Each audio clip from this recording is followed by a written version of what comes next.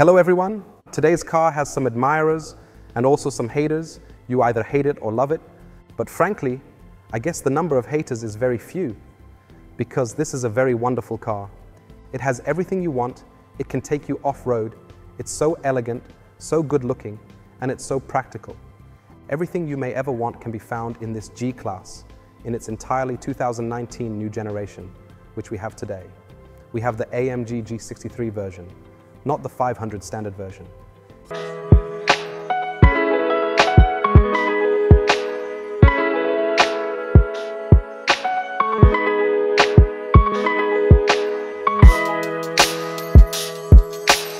In January 2018, in Detroit, USA, this beautiful beast was launched.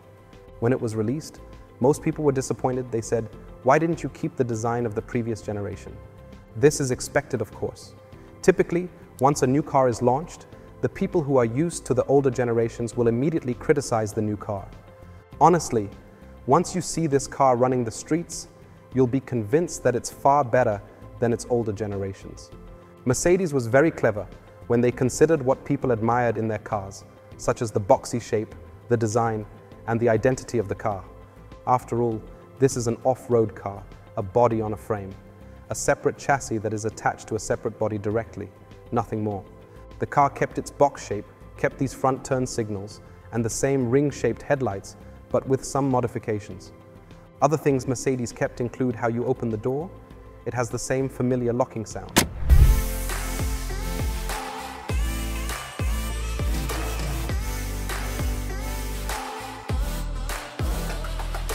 Now we'll try to speed up on the roads using the sports mode to check the car's acceleration.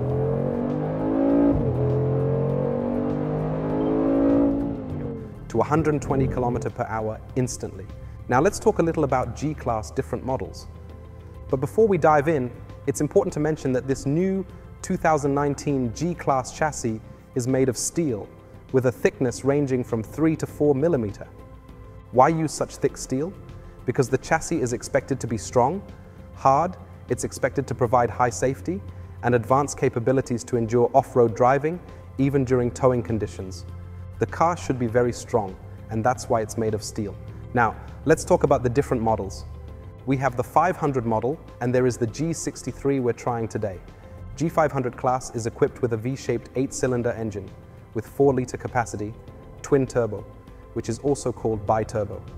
The engine provides you with 422 horsepower and 610 Newton-meter of torque. The G500 class takes approximately 5.9 seconds to accelerate from 0 to 100 km/h. Now about the G63 model. It has the same engine, a 4-liter V8 with bi-turbo, but the components of the engine are somehow different, and the turbocharger's performance is different, and it includes the hot inside V technique.